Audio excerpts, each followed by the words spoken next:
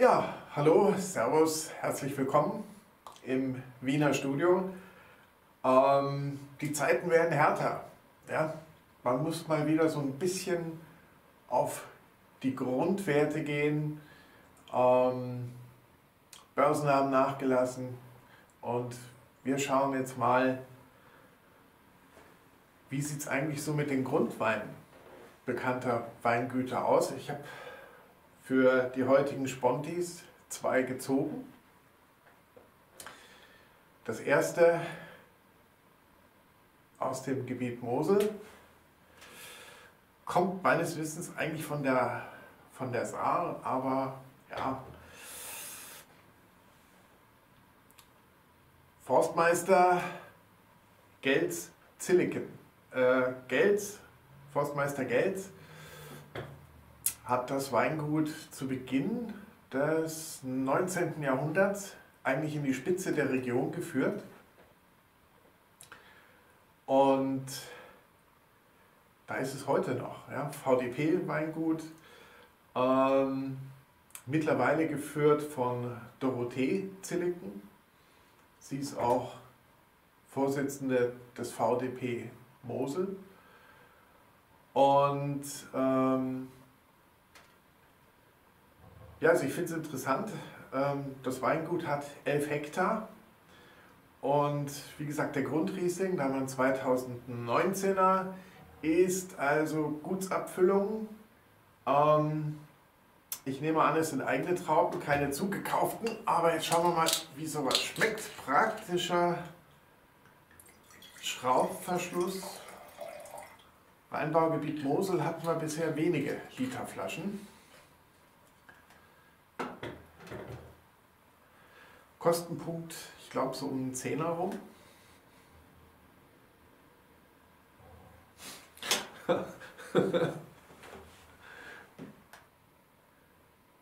Der macht echt Bock, muss ich wirklich sagen. Der schiefert, ja. Der schiefert richtig schön.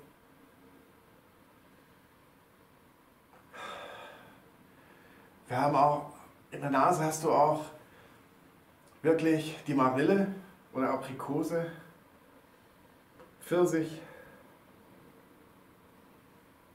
und dieser Schiefer.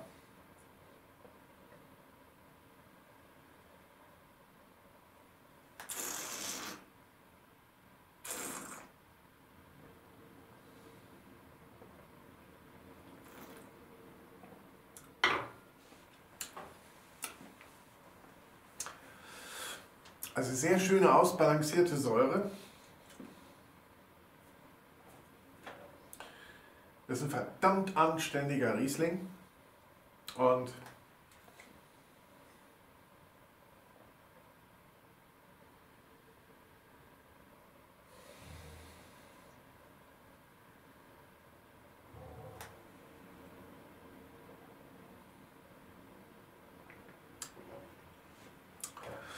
ist nicht furztrocken. Ich glaube, fränkisch trocken ist er nicht. Muss er nicht sein. Das ist Mosel. Ja? Und so ein kleiner Ticken mehr Restsüße tut dem Ganzen wirklich gut. Aber der Wein ist trocken. Und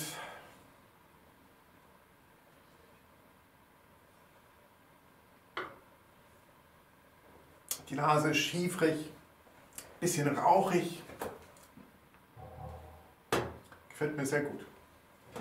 Nochmal probieren. Man muss der Sache ja richtig auf den Grund gehen.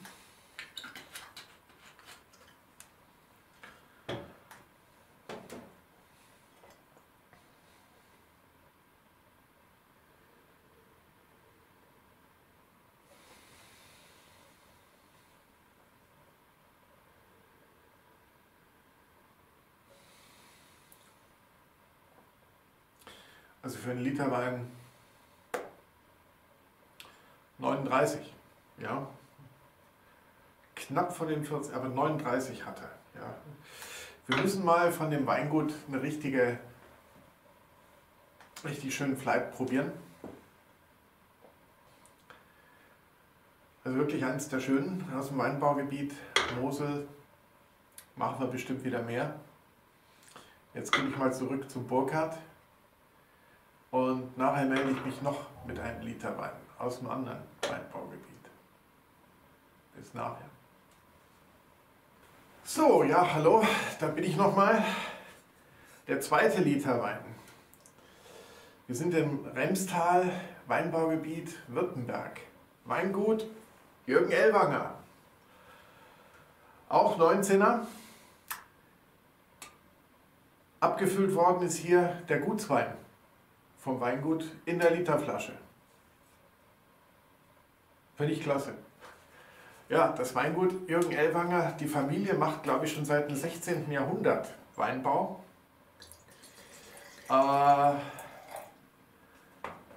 Mittlerweile hat Jörg Ellwanger das Weingut übernommen, zusammen mit seinem Bruder Felix. Wir haben schon öfters super Rotweine vorgestellt von dem Weingut. Und jetzt schauen wir mal, was die für einen Liter Riesling machen.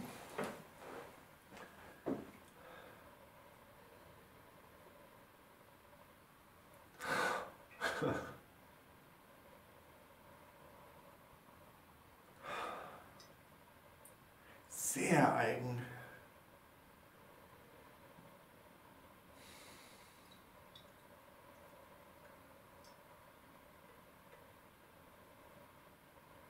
Das sind schon gelbe Früchte.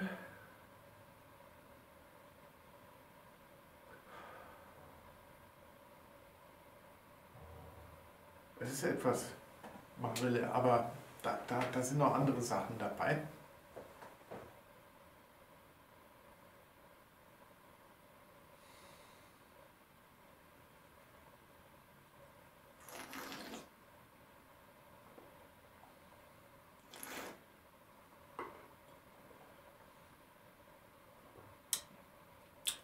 Schöne Säure,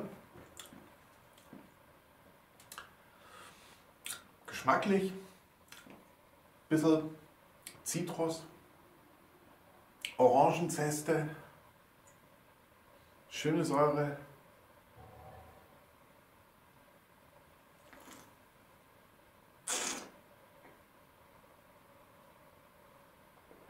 Preis ist unter 10 Euro.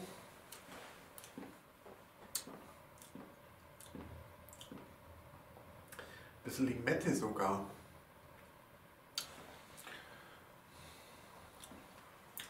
Oh ja. Diese Zitrusnote kommt eigentlich immer stärker. Schöner Wein zum Fisch. Wirklich schön.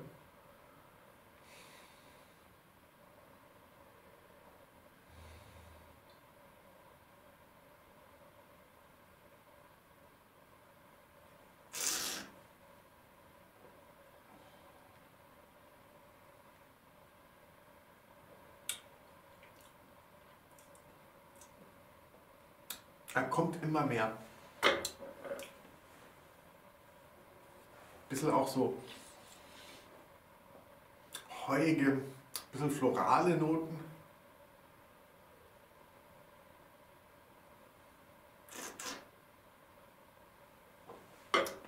Fließgeschwindigkeit hat er. Ist richtig trocken.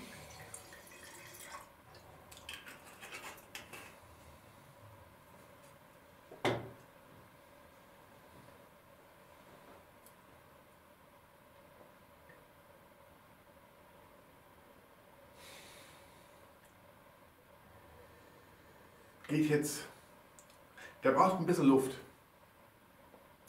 geht immer mehr in die Zitrusnote, ist sogar ein bisschen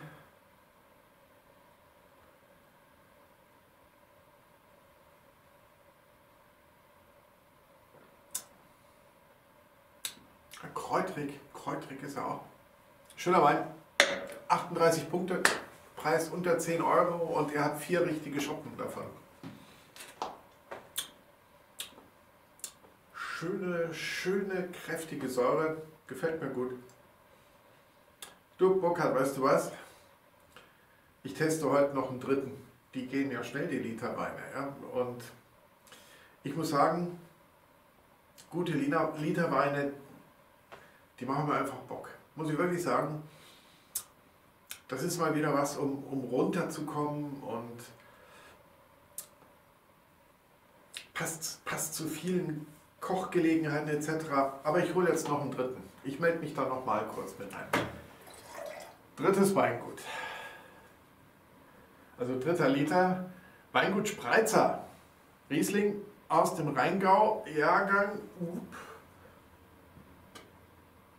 19. 3,19 heute. Schöner Vergleich. Und Rheingau ist für mich schon eine sehr interessante Region. Einfach tolle Rieslinge. Also das Weingut macht auch zu 97%, glaube ich, Riesling. Und dann ist noch ein bisschen Spätburgunder dabei. Also der Rheingau, Spitzen Rieslinge und absolute Spitzen Spätburgunder. Ja. Es gab Zeiten, da haben sich die Höllenberg Spätburgunder mit ganz großen Burgundern aus der Bourgogne messen lassen. Da gab es immer sogar so ein Kopf an Kopf mit Romanée Conti. Und das ist interessant, Bismarck war ein Fan von beiden und hat die auch immer sehr stark miteinander verglichen. Aber heute geht es um Riesling. Ja?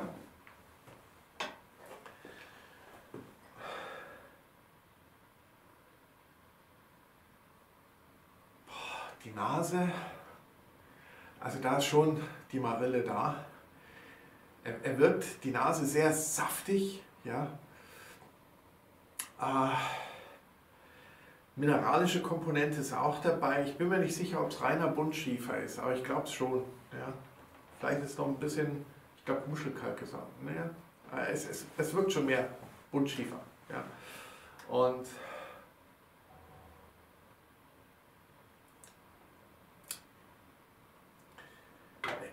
er wirkt einfach belebend. Schon der Duft.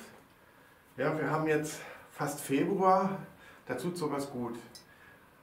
Also die Nase produziert schon Vitamin D im Körper. Ja?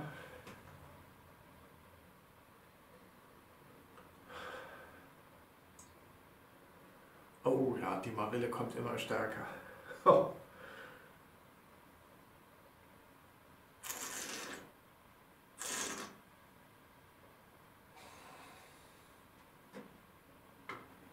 Das Weingut Josef Spreitzer wird jetzt geführt von Bernd und Andreas Spreitzer, Brüderpaar. Wir müssen mal eine Sendung machen über Brüderpaare, die Weingüter leiten. Ja? Gerade hatten wir das beim Weingut Ellwanger, Jürgen Ellwanger. Hier haben wir es auch. Das ist interessant. Ja. Und schöne Säure. Der Wein ist trocken, ja, nicht furztrocken, richtig schön trocken. Ich kann mir vorstellen, kann man zu etlichen verschiedenen Gelegenheiten trinken. Schöne Forelle, also schon im Raubfischbereich, obwohl den kannst du auch zum Karpfen trinken. Du kannst ihn zum Feschbarn trinken, ja, also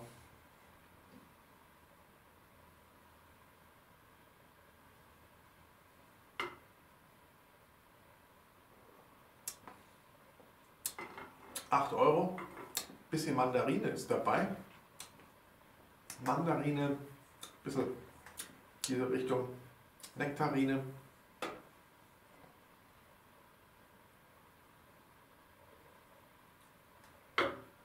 Schön, und das für €8. 4 richtige Schoppen. Oder wenn ihr diesen neumodischen Schoppen habt, sogar 5.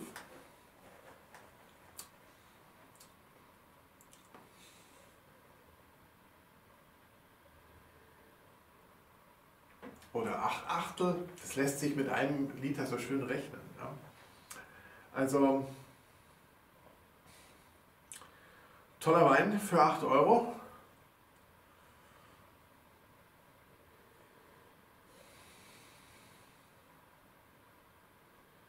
Kriegt von mir auch die 38. Und wir müssen mal was über das Weingut machen. Über alle drei, die ich heute vorgestellt habe. Wir müssen wieder mehr zu den Leuten raus. Ich glaube, das geht auch ab diesem Jahr dann wieder. Ist halt doch was anderes, wenn du den Winzer vor Ort besuchen kannst und dann auch Fragen stellen kannst und so. Also an alle drei Winzer heute, die ich verkostet habe, großes Kompliment. Hier im Startsegment Weine, die echt Spaß machen, die auch wirklich typisch sind für die drei Regionen.